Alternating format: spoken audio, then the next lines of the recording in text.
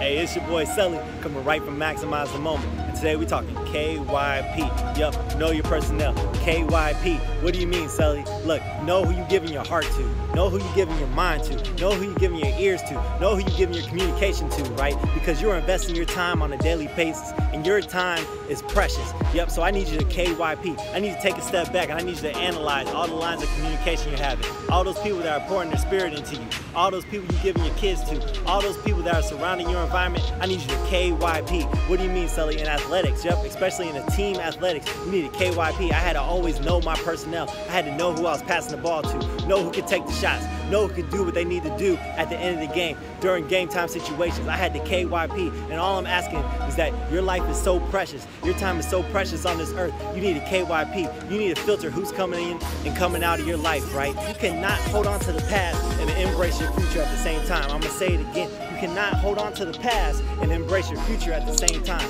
So KYP, and I'll see you on another Maximize the Moment. Let's get it.